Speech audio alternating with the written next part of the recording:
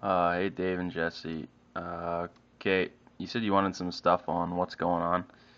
Okay, well up here you can see that we've got the three buttons, the upshift button, the downshift button, and the neutral button.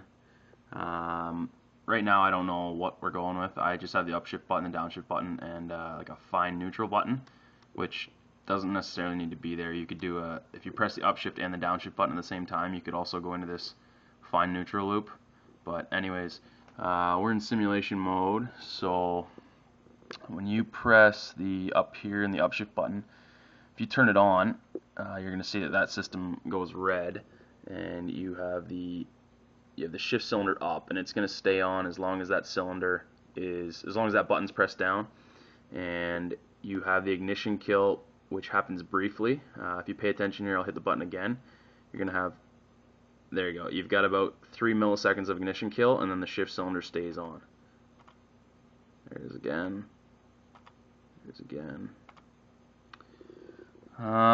Next was the downshift button, and it worked pretty much on the same principle.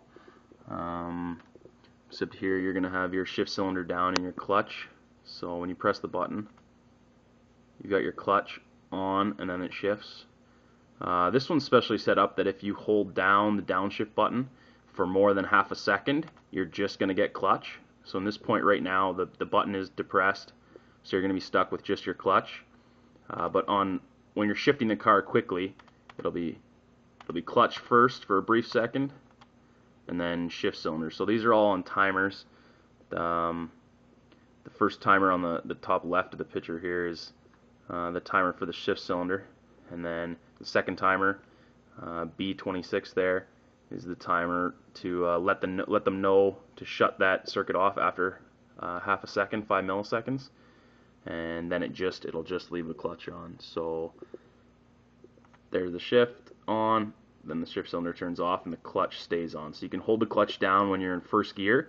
Let's say if you want to do a launch, you can just hold that downshift button down, and you're going to be stuck on the clutch. The last part is a fine neutral button.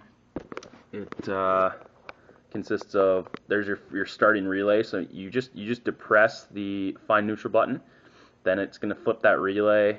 It's going to go down to this first timer. It's actually a step sequence thing. It's going to wait, as you can see, it says off 40206. It's going to wait 400 milliseconds. It's going to shift for 400 milliseconds on a downshift. It's going to wait 200 milliseconds, and it's going to do this sequence 6 times. So if you press this button, even if you're in the highest gear, it's going to downshift 6 times at 400 milliseconds. So it's going to downshift, pause, downshift, pause, downshift, pause, downshift, pause. And then this circuit here is the preset counter. It's going to count how many times you do this. And when it's done counting, it's going to go to your timer. And this timer is set up to do it runs up to the shift cylinder up. So I've timed it for a very brief tap on the upshift cylinder. So once you've downshifted your 5 or 6 times to get it into neutral, it's gonna blip it for, I think, like, I have maybe 200 milliseconds. So that's adjustable. You can do anything down to like nanoseconds or whatever. And then it's gonna loops back around, resets the counter at the bottom there, resets the relay at the top, and then you can hit the fine neutral button again. I'll show you how that works.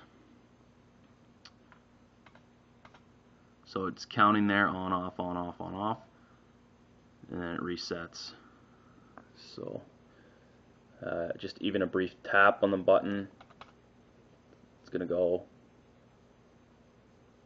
there's your shift, and then it resets. So you're going to see it come out of the side of the B24 here, and that's going to give you, at the very end of the 6 counts on this one here, then it's going to give you your brief upshift. So we'll do it one more time.